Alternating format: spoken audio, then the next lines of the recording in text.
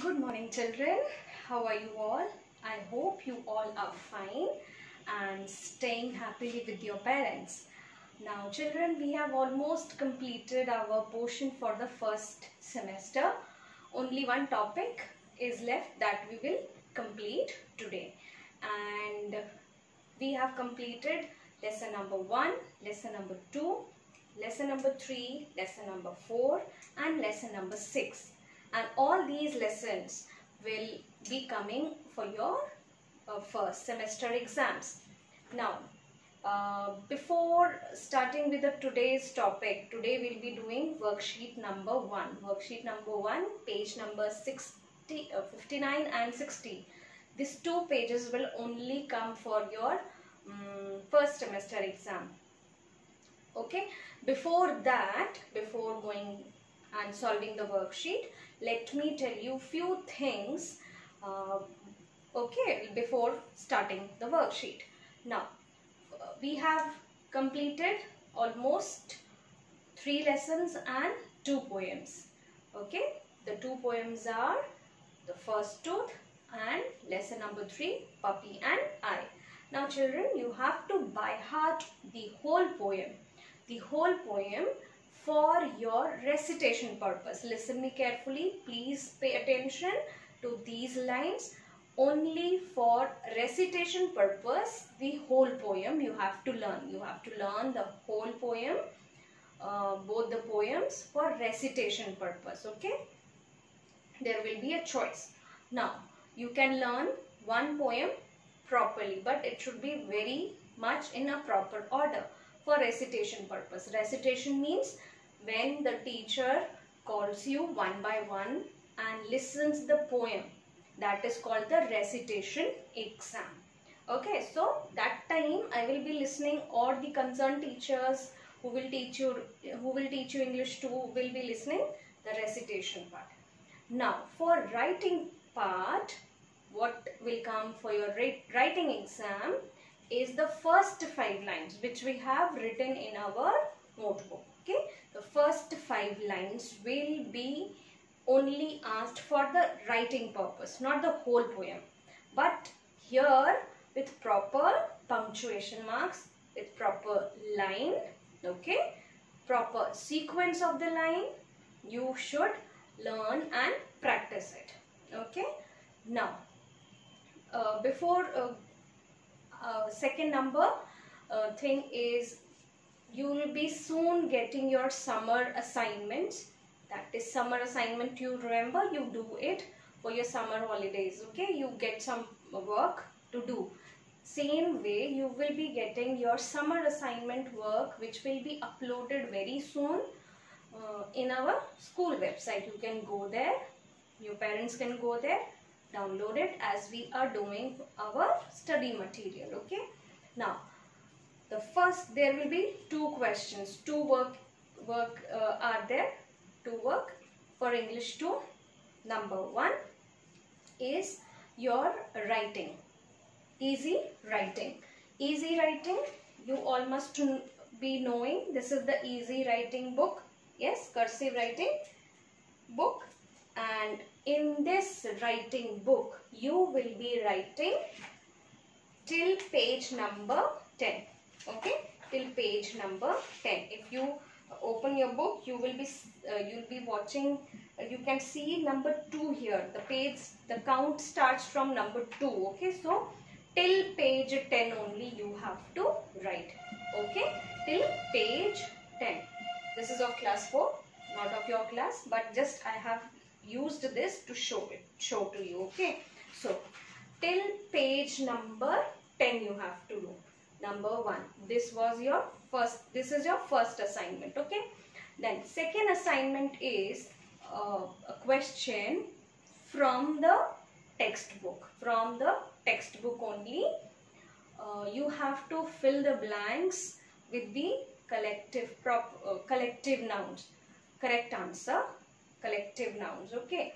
Now, if you have studied the lessons properly, I will not tell you the answer over here, but if you have studied the lesson properly, the question is there only in the book. You can open the book, Find out the answers and write it down. Now, where will you do that second number question? The second number question you will do in your English 2 notebook. Notebook means the copy in which you are writing your question answers, word meaning and difficult words. Remember the copy, the English 2 copy, classwork copy, which we call classwork copy. That same notebook you will be writing summer assignment work. Okay, you know how to write summer assignment work. The first page, the page you can decorate with by writing summer assignment. Just nominal decoration, not a huge fuss over there. Okay, just a little bit, not much. Then on the second page you can start with your question. No decorations needed on that page. Just simply write the question and fill the answers. Fine. So these 2 questions are there for your summer assignment work. Now, before starting the worksheet, let me tell you few things. 2-3 things were left of our previous lessons. I have provided the study that questions which were left on the school's website, so you can go and download it and do it on the page which is there as you go. Okay, like you must have finished lesson number 6, no problem. A question of previous lesson is left, you can just put a heading lesson number this, question this, and do it on that particular page. No need of doing it on the same portion where you have done that same lesson. One question was left and the one more question of the last lesson which we did, the ghost, is left, that is make sentences. I have given, okay, I have provided that also. So you can take it from the school's website and write it down. Okay, so anything else? Yes. So let us now move on and we will be doing the worksheet. Okay, fine.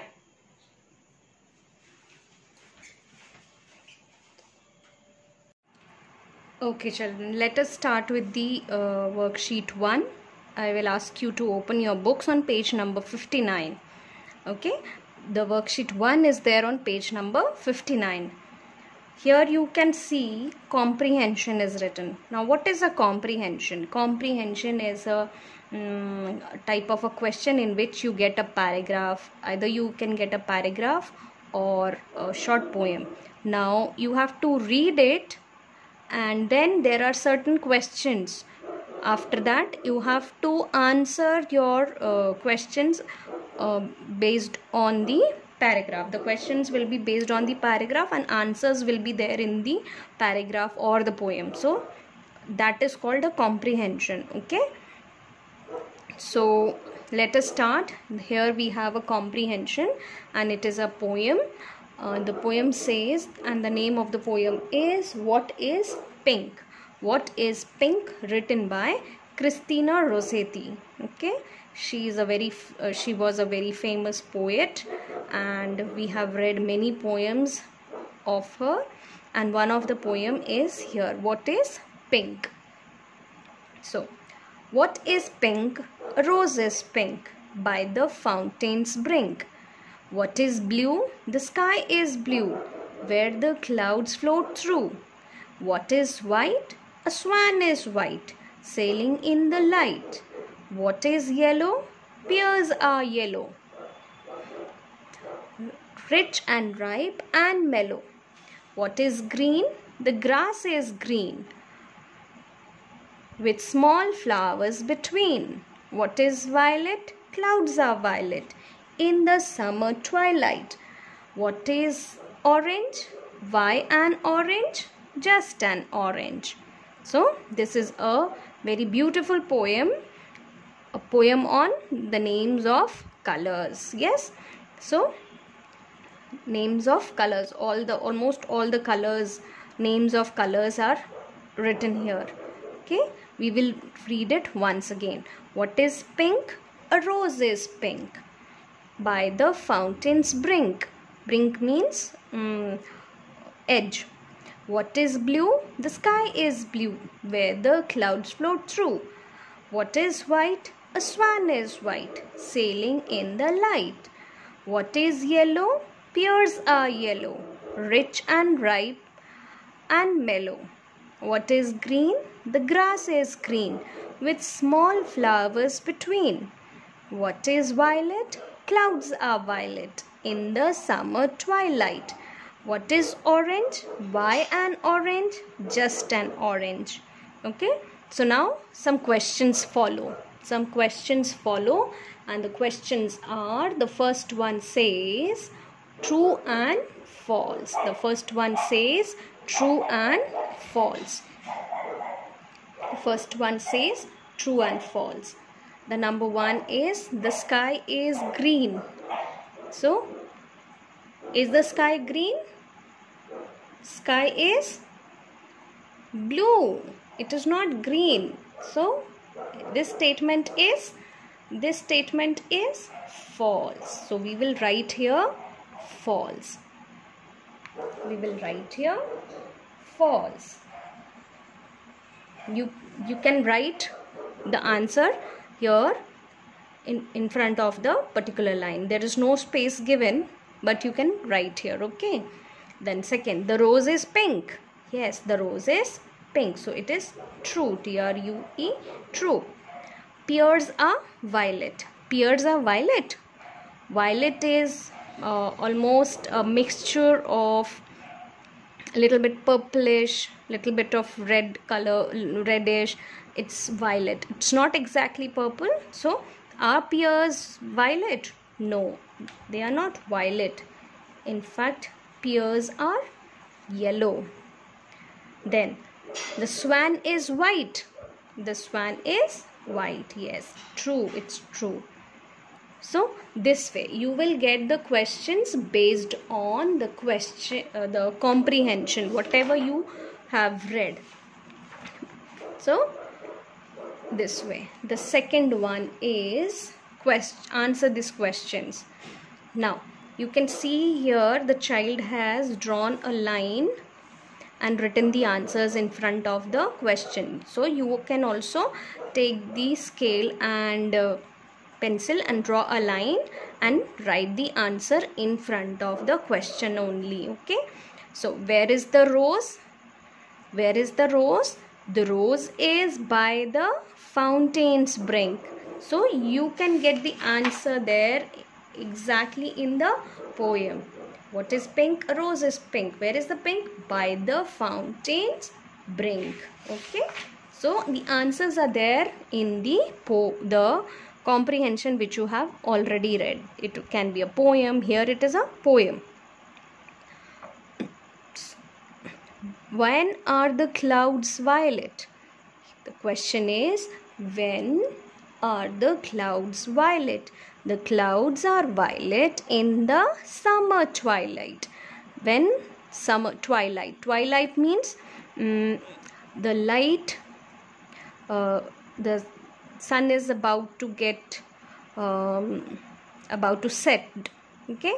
The time just before it. The shade which comes on the clouds is violet. So this is the answer. Number 3. What is rich? What is rich? What is rich? Rich and ripe. Pears are rich and ripe. Okay. The answer is pears are rich and ripe. Then what is sailing in the twilight? A swan is sailing in the twilight. What is sailing in the light? A swan is sailing in the light. Then this is the answers. So you can draw a line with a scale and pencil and write the answers just in front of the question. Now next is vocabulary. Okay. Here you will find many questions. 1, 2, 3, 4.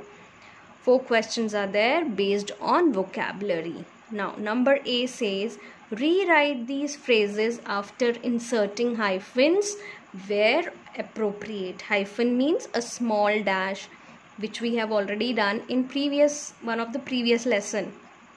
A small dash between two words is called hyphen.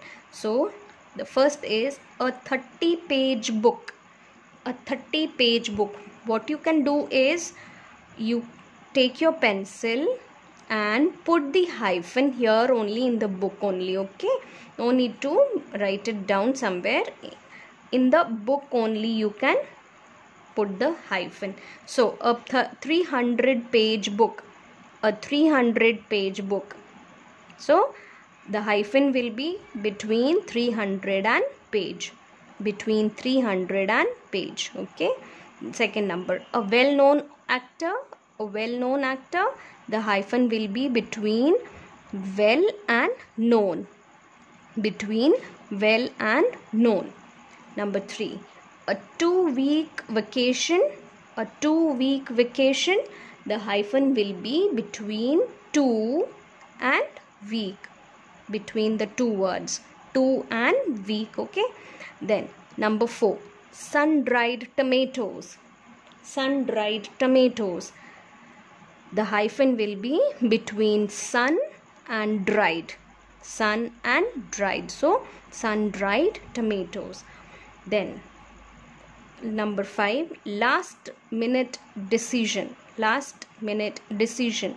The hyphen will be between last and minute. Okay, between the words last and minute. Then number 6. Old-fashioned clothes. Old-fashioned clothes. Old-fashioned clothes. So hyphen will be between old and fashioned. The hyphen will be between old and fashioned. Okay, so I hope you have put the hyphen. Once again I will tell the answers. The first one, a 300-page book. The hyphen will be between 300 and page. Number 2, a well-known actor. The hyphen will be between well and known. Number 3, a 2-week vacation. A 2-week vacation. The hyphen will be between 2 and week. Number 4. Sun-dried tomatoes. The hyphen will be between sun and dried. Number 5. Last-minute decision. The hyphen will be between last and minute. Okay. Number 6. Old-fashioned clothes. The hyphen will be between old and fashioned. Old-fashioned. Between the two words old and fashioned. Now, next question is match the compound words. Match the compound words. So you can see two columns, a table there with two columns. One side the word is written, the other side the other word is written. You have to match it. What you will do is you will put numbers over here. Okay, this side on the right hand side. Okay, right hand side. Pan, number 1 is pan, P-A-N, pan. Knob, ball, book, mother, cake. So the first word becomes pan, cake. So put number 1 here. Okay. Number 2, note, N-O-T-E, note, knob, ball, book, mother. So note goes with book. So it becomes a new word, notebook. So put number 2 there. Number 3, door, knob, ball, mother. Door, knob. The handle is called the door knob. So the word will become doorknob and you will put number 3 here like this. Then number 4, foot, ball. Two words are left, mother and ball. So obviously football. So you will put number 4 over here. And last word is mother. Number 5, this way. Okay, so new words are pancake, notebook, doorknob, football, grandmother. Done? Then the next question, make sentences with these phrasal verbs. You will do it in your notebook, that is your English 2 classwork copy. You will do it in your English 2 classwork copy, and the answers and the sentences I have provided there in the school's website. Okay, you will get it, the answers, you will get all the answers there in that answer, in that particular file. You will get this answer also: call off, wipe off, get off, turn off, wash off, and tear off. You remember we have already done this type of question in the previous lesson. Yes, call off means to cancel, wipe off means to clean, get off means to get down, turn off means to switch off, wash off means to clean with water, tear off means to take out the clothes especially. Yes, so can we make some sentences out of it? Call off. Example is, the meeting was called off due to unavailability of the spokesperson. Yes. Then number 2 is wipe off. The mother wiped off the child's dirty face. Yes. Then number 3 is get off. Get off. The old man did not get off on the from the bus on the last stop. Okay. Then turn off. The father asked the children to turn off the television. Then wash off. These greasy stains will not wash off with soap and water. Then okay, tear off, to take out the clothes. The boys tore off their clothes hurriedly and jumped into the pool. Okay, this way. All the sentences are there in this. I have provided that in the school's website. So all the answers are also there. In between only the sentences are there, and I have written there that this question is to be done in the copy. So do this question in the copy. Okay, just put the heading worksheet 1, page number 60, and start doing it. Then number D, complete these similes.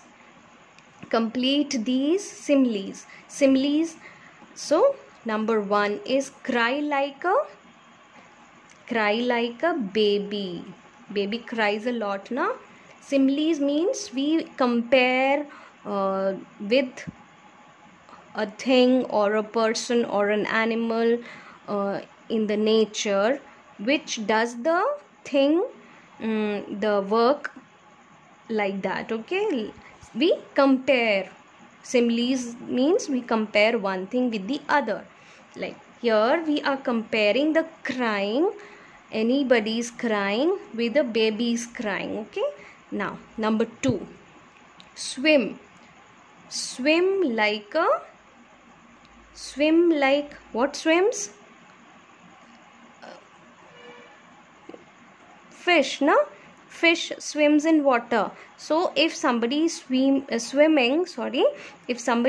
swimming and we want to compare it, we will compare it like this: the girl is swimming like a fish.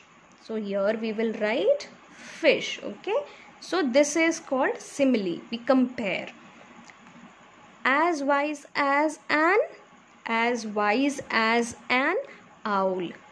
Owl is considered to be the wisest of all the animals, especially birds.